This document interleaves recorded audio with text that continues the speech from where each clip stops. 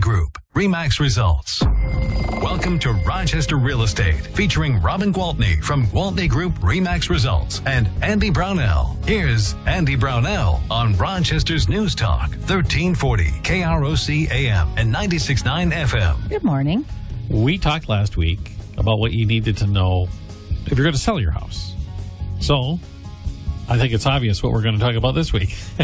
What you need to know if you're buying a home. You know what, Andy? I think pretty soon you're going to know so much about real estate that I'm going to probably have to hire you on to teach these community ed classes with me. I'll go get my license. There you go. Okay. I from a buyer's perspective, is there any magical equation that puts you where you want to be in the right home, or is it's got to be a lot more complex than just there's three things to look at. There's a lot of things to consider, and what we'll do before we go out looking at a house is we kind of, even before we set up appointments to see houses, we talk about things like, what's the most important to you?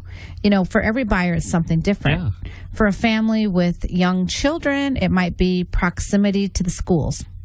For a family that's recently retired, it might be for a neighborhood that's quiet and doesn't have kids running up and down the street. I mean, everybody has something different that's important to them. So I think it's really important to figure out what your wants are, what your needs are, and start from there. So do some reflection yourself. Definitely. And I'll help guide you through that. I mean, we'll talk about, now think about where you live now and what are your favorite parts about that and what are the things that are least favorite. So then we can make changes, Okay. Makes sense? What you're talking to me about is location. Location is super important. And it's going to be, it's not like, this is the prime location for every single buyer. Thank God, because otherwise everybody would want to live in the same neighborhood. And, some people, some buyers I worked with last weekend said it's really, really important to us to not see neighbors. When we're in our yard, there can be neighbors in the neighborhood, but we don't want to see them. So, in other words, we want a couple of acres. And the reason was not because they were antisocial. They were very, very nice people, but they were people that really were in touch with nature. They like quiet. They weren't into watching television. They like to spend time out in the yard. They like gardening. They like to do backyard campouts with their two young daughters. So they just wanted to feel like they had their own little piece of private space. Sure. But yet weren't really ready to buy a farm or several acres, So we were able to find them really nice house in Northwest Rochester on a couple of acres in a cul-de-sac. So when they do want neighbors, they're not very far away. And as those little girls grow up, they might appreciate that there's other little kids in the neighborhood to ride bikes around the cul-de-sac with and things like that. But they were able to find. Now, I was talking to another one of my clients, and she said, if you told me I had to buy a place with acreage, I'd rent. So, it's something different for everybody. So it's figuring out what location is important to you. So location, yes. But it doesn't mean that this is a good location and this is a bad location. What location is right for you? Exactly.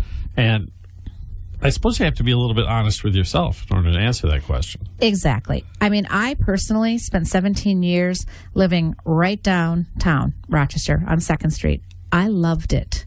I absolutely loved it. Some people say, oh my God, I could never live right downtown. And I would love to live back right downtown Rochester. I like the walkability. I like being, not there's a ton of action downtown, but I like being a part of what there is, so, but other people it would just be really unappealing. Yeah. Oh, and also different stages of your life, too. Yes, as you exactly. mentioned with kids and the proximity to schools. Mm-hmm. I know that's how we chose where our home is. We said, hey, this is perfect. Alone. We've got a school here, here, and here. We're in a perfect triangle. Yeah. But, okay, you get a general sense of what kind of living these folks want to have. What's the next thing I should be considering as a buyer before I get out there and actually start looking around? So I guess I ask people things like, how important is garage space? Is a garage someplace? Really important if it's a guy. Yeah, is it someplace you just park your car, or do you spend Saturday afternoons out there tinkering with your TV on? So, things, we just kind of go through a checklist. What's really important to you? And some things are absolute must-haves, and other things are would like to have. And then we start to narrow down which houses are out there to see, and we go from there. And price range and all that. I'm sure Absolutely. It's tied into all that. Absolutely. And I suppose some of the features you're talking about are found in different locations. That ties to the location part too, because to have that gigantic garage, if I'm the guy who likes working on my cars, I'm going to have to look.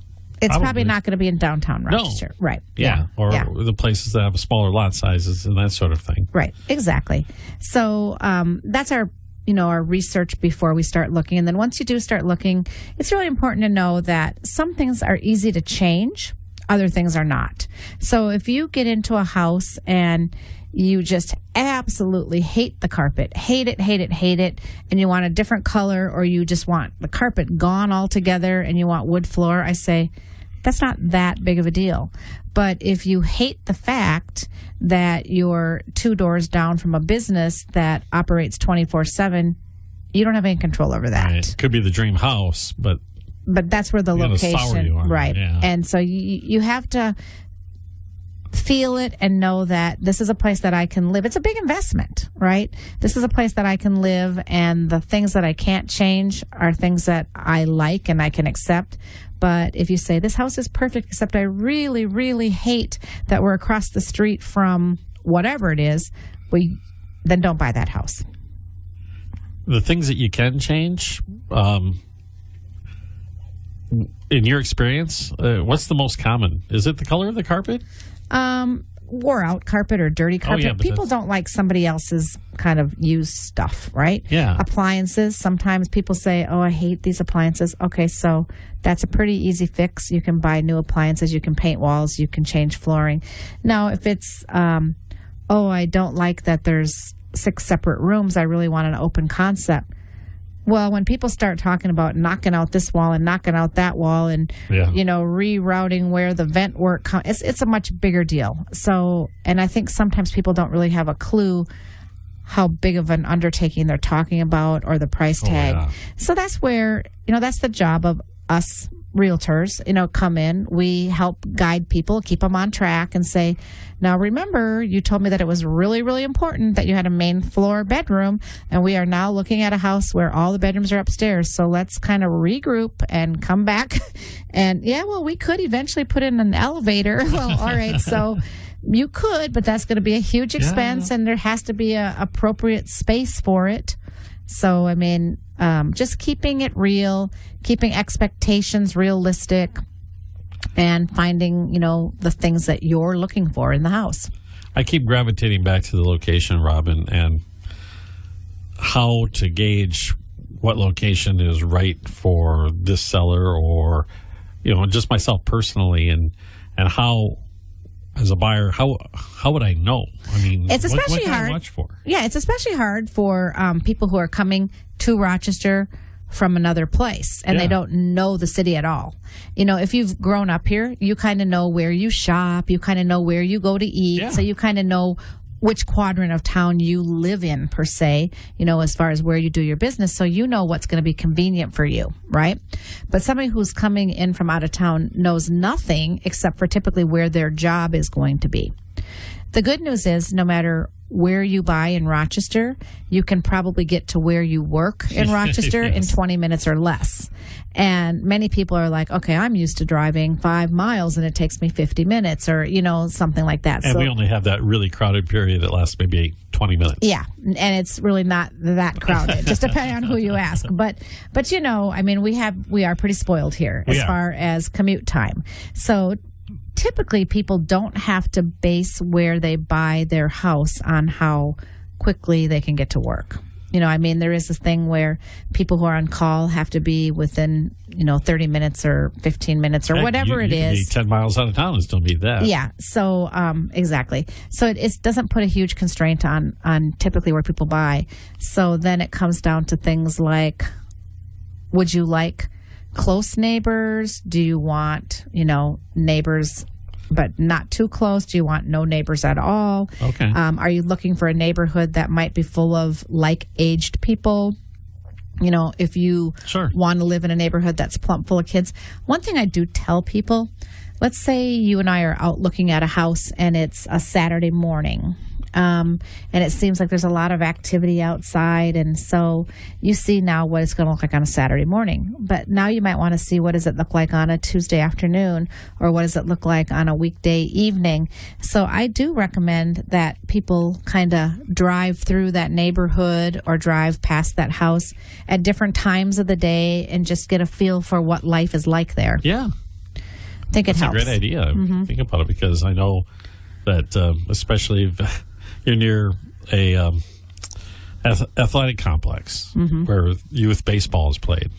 Yeah, you can have some traffic and some there could cars. Be some parking issues, yeah. Yeah. Boy, I was out looking at houses last weekend, and we were up by the soccer fields over in Northwest, and I felt so bad for those people because they were parked mile away from the soccer field, and it was raining. Oh, goodness. And then I saw people kind of makeshift some parking spots, and sure enough, there was a police officer giving them tickets. It's like, oh boy. I remember those days. Yeah, so for people who have kids that are involved in sports, sometimes they think it's worth living close.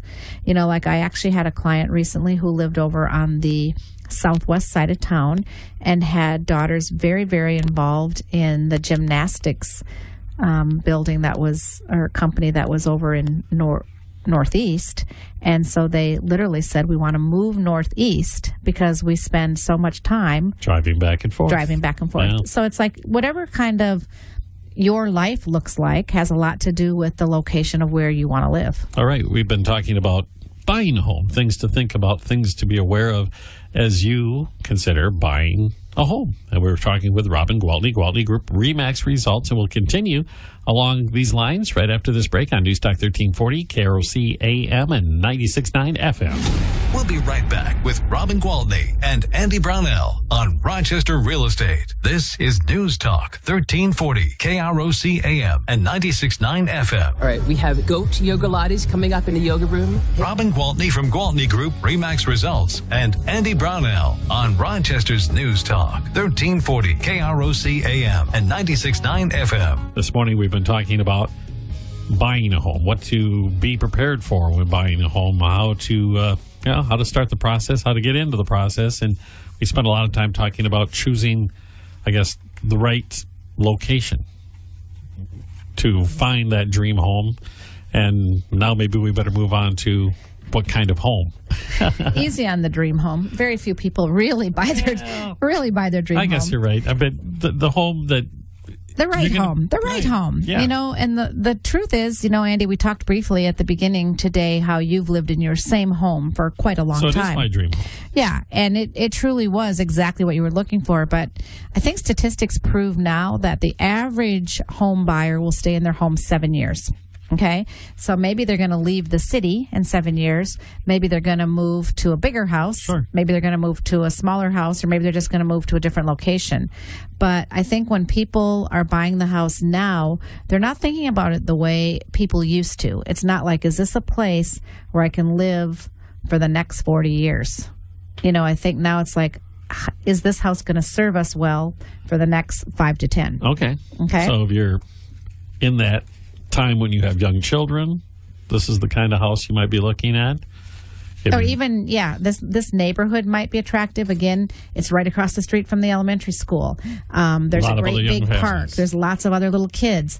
And then when you get to be older and your kids have all gone away, they're in college, well, maybe living with all the little kids at the park and running across the street isn't exactly what you're looking for. And I don't mean that facetiously. No. I just mean realistically, right? So I think as our lives change, so does what we think of as a dream house. Sure. Perfectly understandable. Is there a type of house that's better for a certain person and another person? I mean, obviously, if you're a person who has mobility problems, you're not going to buy a 2-story colonial. Right. But you get that. Beyond that. Yeah. So, I mean, I think that I spend a great deal of time talking about what's important to people. You know, how do you live your life? Let's talk about your lifestyle. Are you somebody that entertains a lot? Are you somebody that the whole family gathers in the kitchen the majority of the time? Are you somebody where every member of their family likes their peace and quiet and their space in their bedroom to read or write or, you know, whatever. So then maybe you want bigger bedrooms. Maybe that's more important. So I think once we understand what your lifestyle is, how you use your home, then we can help you find the house that's going to fit your needs. And I think that's important. So that's that discussion you have one-on-one with the customer, your client, and it's kind of an ongoing discussion. So we'll get in the house and we'll find something, and all of a sudden, maybe it's a first-time home buyer, and they've just told me how important it is to have space to entertain, because every Friday night they have a big group of friends that gets together and does gourmet cooking or something like that. And now they find a house and they love everything about it, but it has a galley kitchen. And they're like, well, I mean, we don't really care if we have a big kitchen. And then I say, remember, we talked and that was one of the most important things. Oh, yeah, I guess. So sometimes we just have to keep, you know, when we were in real estate school, there was a saying that a lot of the teachers would say, and I always hated it, and I still hate it. And they would say, buyers are liars. And I think what they really were getting at is they'll tell you one thing and do another. Like, I absolutely positively want a big flat backyard where I can fence it or it's already fenced, and then they'll end up buying a house that's stuck in a hillside because they love the house. So I feel like it's not because they were lying. I feel like it's either because they didn't really know what they wanted, or maybe they ended up buying what they didn't want. Maybe they did know what they wanted and ended up getting sidetracked and buying what they didn't want. So I really try to make it a priority to keep that from happening. I try to keep reminding people about our initial conversation and the things that were important to them, and are they still the same things? And that usually brings people kind of back. Okay, that initial conversation. Right now we're talking about this, and say somebody is going to give you a ring and make an appointment with you. What kind of things can they be thinking about? I mean, to be honest with themselves, that can help them provide the answers that will help you help them. Sure. I think just, how do I live? I mean, do I spend 2 hours a day in a quiet space in my home enjoying a book? Or do I wish I could? Or do I wish I could? Or do I like to play the piano when I have company and they can all enjoy it? Because if that's the case, all of a sudden you find a house that's almost perfect, but there's no place for the piano. That's really a bigger thing than you think, you know, because if you just told me how important that is, I don't think it just became unimportant. Yeah, because of some other feature of the home. Right, because you love the backsplash or the new granite countertop in the kitchen. So the whole layout of the home becomes extremely important. As far as that individual is concerned. And, how many bedrooms, I suppose? Exactly. And there's no perfect floor plan that's perfect for every single person.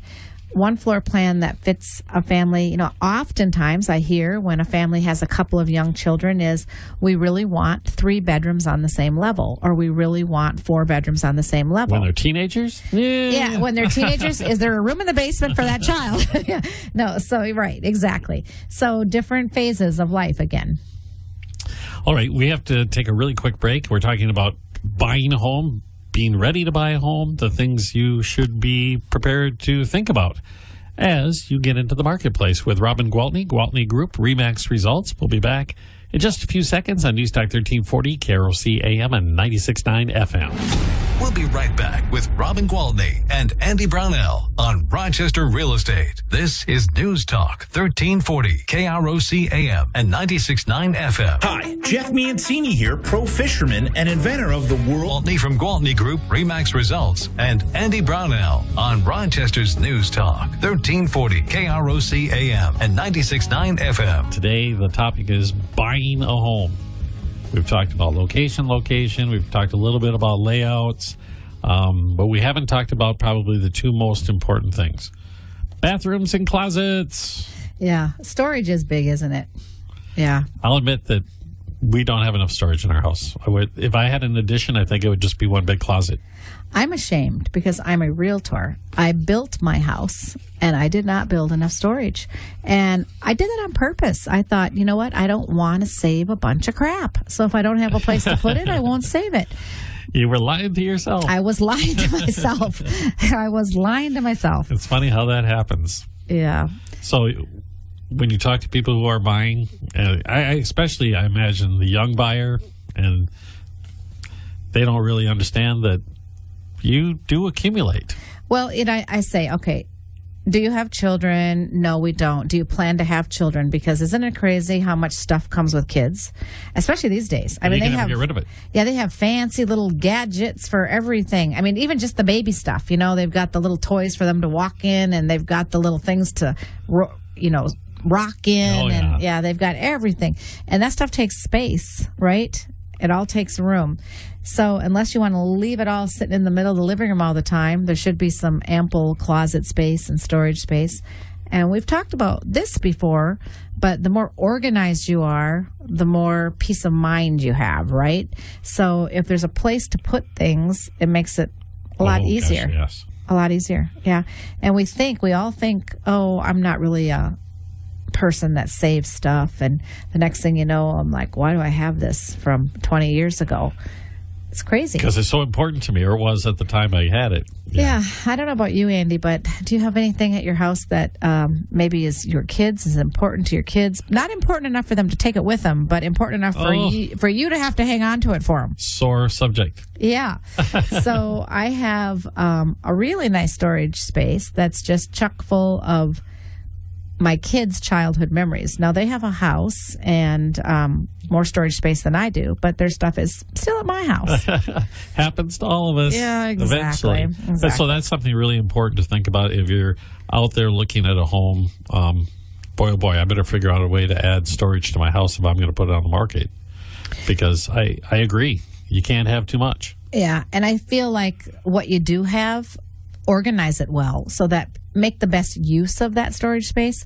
So like if you have a nice big area downstairs, even if it's in your mechanical room, if you can get shelving units and put them up, or build wooden shelving units and store things in tubs and organize it neatly so that you can show the potential buyer that there is a space for it. Or as a buyer, you can imagine, okay, good, I can put my, out the kids' clothes that they've outgrown that we're saving for maybe the next kid, or we're saving for my sister's kids, or whatever. I mean, people save a lot of stuff, and if they can imagine where it's going to go. But even more important than the stuff we save, I think it's like, again, back to how we live our lifestyle. If somebody has a lot of clothes, I always say, now check out these bedroom closets. Is this big enough for you? I mean, is this going to hold your clothes? Oh, sure. Yeah. Sometimes I hear, well, I'll use this one, and then my husband will have to use the one in the guest bedroom. This one's big enough for me, the master closet that's supposed to be for both. But I mean, I just want people to think about those things, because sometimes you don't think about the details when you're looking at the house. You just think about, oh, I love this house. It's beautiful. But we have to kind of visit those things. Is there enough storage? Is this enough bedrooms? Do we have a bedroom for everybody? And then still that guest room that we really want, or that room that we were going to put our exercise equipment in. I mean, it's good to have your plan, know what you want, and then not make too many sacrifices. Because if you make sacrifices, you will have regrets. Okay. And if you have regrets, it's going to make it, you're not going to feel very highly about me, because you're going to feel like I failed you. I didn't help you find the right house. Okay. It might not be your dream house. Right. That might not be what we're shopping for, but we're always shopping for the right house. We haven't talked about bathrooms. Are there ever a case where there's too many bathrooms? Well, some people say, it's just the two of us. I don't want to clean 4 bathrooms. And so that might be appropriate for them, right? But sometimes I have people say, I absolutely, positively want a master bath. I don't have one in my current house, and it's one thing that I really, really wish I had. And then we'll find a house that they really like, with no master bath, and they're saying, oh, it's okay, we've lived this long without a master bath. And I say, no, let's not compromise. Let's keep looking, because if a master bath is really important to you, and I believe it is, then let's keep looking until we find one with the master bath. So again, there's no magic number that's right for people. I will say for resaleability, houses with one bathroom are really tough. And a lot of these older houses have no bathroom on the main. Right. And I think that's tough for people. But, I mean, people still buy them. You know, they'll say the location's so great, I'll just deal with it. But it's about prioritizing and what's the most important to you, and then just really stay true to yourself and stick to what it is you're looking for. And call Robin so she can help you stick to your truthfulness. I will keep you on task. I promise. I will absolutely do that. Okay, so if you're thinking about buying a home, how do they get a hold of you, Robin, and your team? Yes. We at the Gwaltney Group would love to help you, and you can find out more about us at gwaltneygroup.com. And certainly I'm here to answer any questions you might have or set up an appointment, so feel free to call my cell phone at 507-259-4926. Well, very good. Robin Gwaltney, Gwaltney Group RE/MAX Results. We'll have another program next week. And be sure to check out the blogs at krocnews.com. Mayo Clinic Radio on the